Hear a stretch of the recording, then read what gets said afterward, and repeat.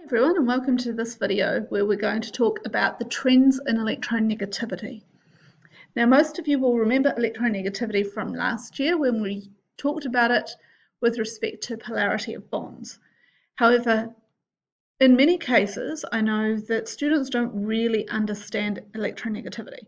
So we're going to talk about the definition of it, the factors that influence it, and the trends. Okay, so the definition of electronegativity is the tendency of an atom in a covalent bond to attract a bonding or shared pair of electrons. Okay, so there's several things here. There's the fact that you've got a shared pair of electrons, and it's the attraction for that shared pair of electrons that we're talking about. So atoms that don't form covalent bonds will not have electronegativity.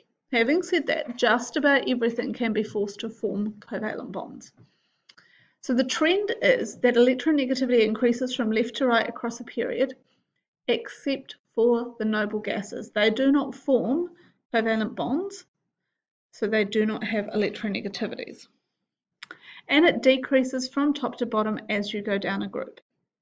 So if we have a look, this periodic table shows the electronegativity values for different atoms, and it's really a comparative standard.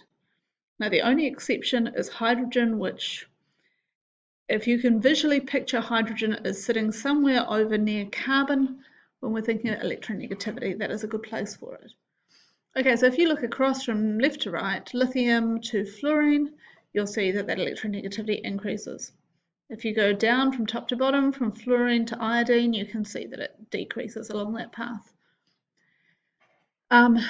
This particular one is color-coded, where the different shades of red are the electrons or atoms that commonly form covalent bonds and covalent molecules. The other ones are not usually found in covalent bonds, but sometimes. Particular transition metals, if you think about some of the transition metal ions and compounds, they may. Okay, so electronegativity, what are the factors that influence it? Well, if we go back to that definition, and the definition is, it is the tendency of an atom in a covalent bond to attract a shared pair of electrons.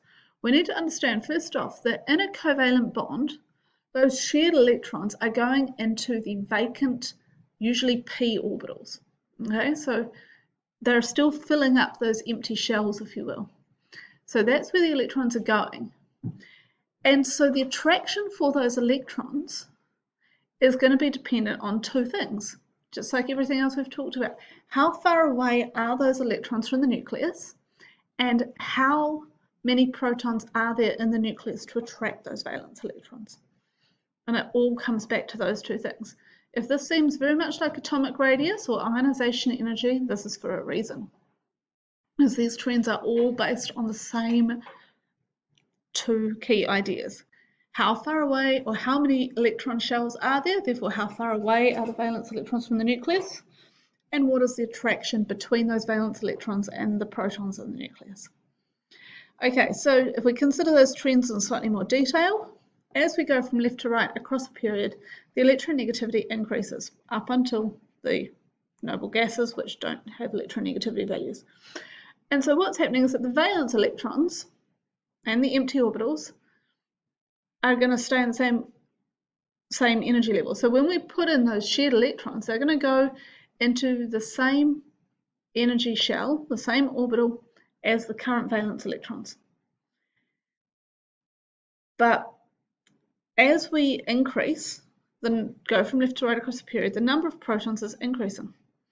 So if we go from lithium to fluorine, we're going from having 3 protons in the nucleus to having 9 protons in the nucleus. Our valence electrons are still in the second energy shell. Whether we're looking at lithium, whether we're looking at fluorine, those valence electrons are in the same energy shell. But the attraction from 3 protons and the attraction from 9 protons is significantly different. So in our fluorine atom, there's going to be a much greater attraction between those valence electrons in the nucleus than there is in our lithium atom. The shared electrons are going to go into those valence shells, the empty valence shells. So the attraction between those valence electrons, those shared electrons, and the nucleus is going to be significantly greater for an atom like fluorine compared to an atom like lithium. Okay, as we go down a group, so if we consider we're going from fluorine to chlorine to bromine to iodine, the number of protons in the nucleus is increasing significantly. We're going from 9 protons for fluorine to 17 for chlorine to 35 for bromine to, I think it's 55 for iodine, something like that. But what's happening is we're also putting on extra shells of electrons. So we're going from the second p orbital to the third p orbital, to the 4p orbital, to the 5p orbital. And they're getting further and further and further away from the nucleus. So the attraction between those valence electrons and the nucleus is going to decrease. And that is why electronegativity increases as we go from left to right across the periodic table, and decreases as you go from top to bottom. And it's an inverse relationship with atomic radius.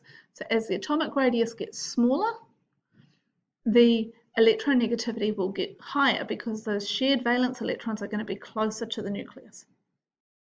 Now, that's the reason, that's the trend. For those of you that want to step a bit further on, my next slide is going to explain this in terms of physics and maths. It is not accessible, but if you really want to understand this, this is where you need to think of. Okay, so this is all about Coulomb's law. And if you take level 3 physics, Coulomb's law may be reasonably familiar. And Coulomb's law is talking about the force of attraction between two charged particles, in this case the nucleus and the valence electrons. And so we've got a constant, but Q1 and Q2 are the electrostatic charges, and R is the radius. You'll see that it's divided by R squared. What that means is as the radius increases, the force decreases significantly, and it's an inverse square relationship, which means if the distance doubles, the force is a quarter. If the distance trebles, the force is a ninth. Okay, so that relationship becomes really, really important. So that distance thing is more important than the number of protons in the nucleus in most cases. Again, yeah, that's all that really matters. The distance is the most important thing. It's more important than the number of protons in the nucleus. So just remember that. All right, my final video on the series on periodic trends will be on ionization energy.